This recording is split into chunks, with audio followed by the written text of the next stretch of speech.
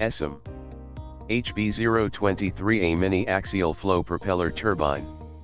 This equipment demonstrates axial flow propeller turbine characteristics like torque, power, and efficiency at different speeds for various heads and flow rates of water. It is to be used with a submersible pump and a hydraulics bench HB100 or HB100N, separately supplied. The turbine fixed guide vanes direct water helically to the runner. Inlet pressure is indicated by a pressure gauge. Torque is measured by a Prony brake with 2 spring balances. Speed is indicated on a portable tachometer. Flow rate is measured by the hydraulics bench measuring tank.